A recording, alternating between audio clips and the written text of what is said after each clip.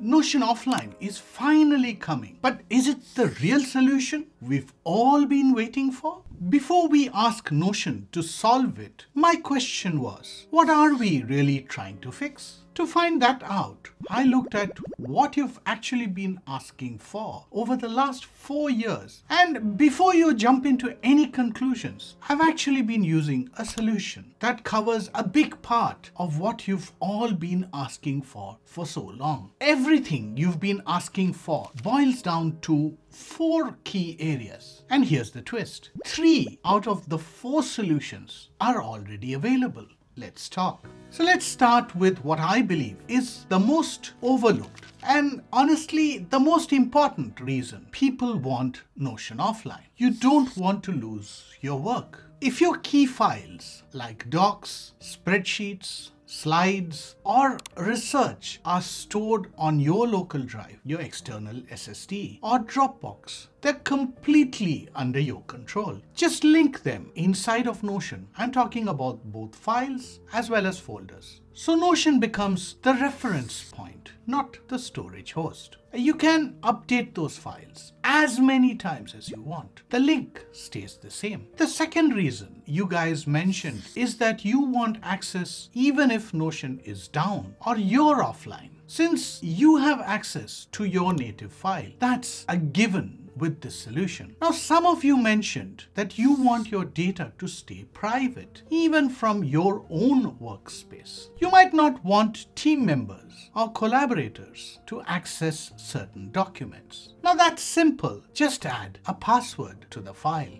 And it works across all types of documents, whether it's Word, Excel, PowerPoint, PDFs, or the Apple equivalents. Let's talk about the tools I use. To manage all of this, I use an app called Link Your File. It works seamlessly with Notion on both Windows as well as the Mac. I've built a system around it, and I call it FileFlow, which is part of my bigger productivity system, SparkFlow. Now, how it works is incredibly simple. Right-click on any file or folder inside the Finder, which is on the Mac, or the File Explorer on Windows. Now click on Create Link and then paste that into the URL property inside of FileFlow. That's it. You can now sort, filter, and organize your files however you want right inside of Notion. If it's a folder, it opens the folder in the Finder. And if it's a file, it opens the file in the right app. It even works with zip files. Now let's talk about what happens when you're offline, but need to capture something important. There are really 2 kinds of situations here. You want to capture your notes even if you're offline, or you want those notes to go straight into Notion as soon as you're connected again. Let's talk about option 1, the direct note capture. If you're someone who prefers to write directly into a Word doc, a text file,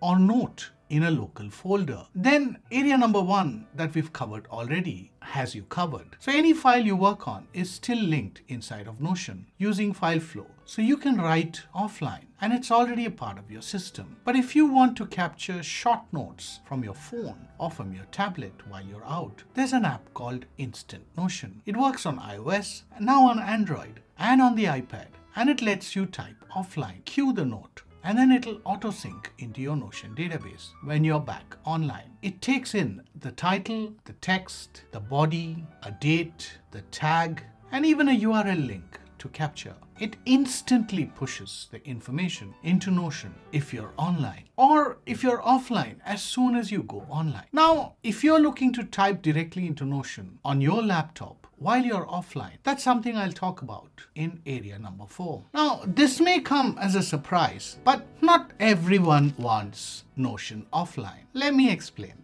It really comes down to one question: who owns the data and who gets to take it offline? If you're an individual user or a small team, offline access sounds like a huge win. More flexibility, more speed, more freedom. But if you're a large business or an enterprise, the same feature starts to look like a huge risk. Think about it. The idea of an employee downloading sensitive company data and walking away with it is not something a business wants to deal with. These companies are the ones that are paying for the business and enterprise plans. And they're a huge part of what keeps Notion's lights on.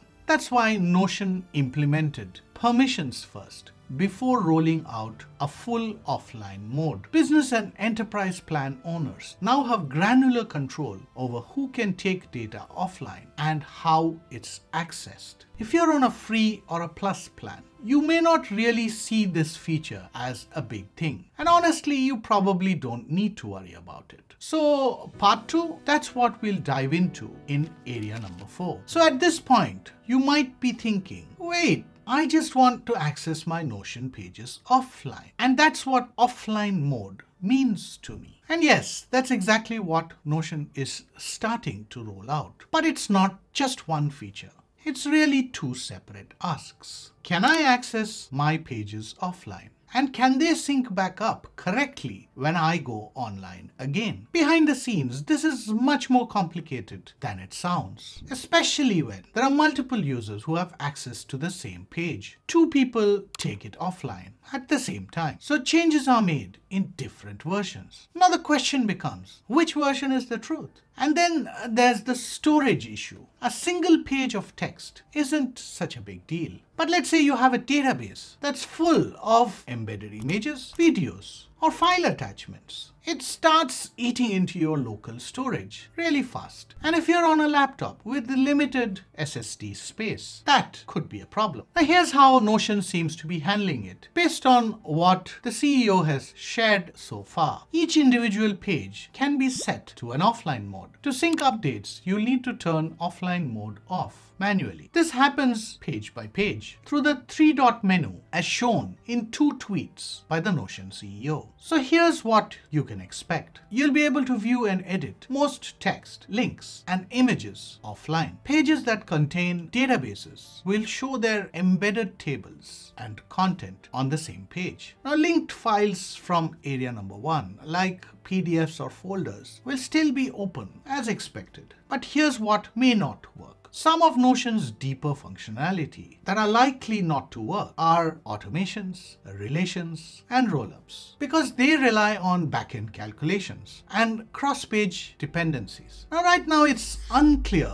whether you'll be able to control where Notion stores offline data. This is important. Since the Notion desktop is installed directly on your system, on your local drive, you may not be able to redirect storage to an external SSD or a drive. So just be prepared for increased usage. Now Notion's native offline mode should land pretty soon, likely within the next 45 to 60 days. But the most powerful parts, that's area number 1 and area number 2, are already here today with FileFlow, and that's the real win.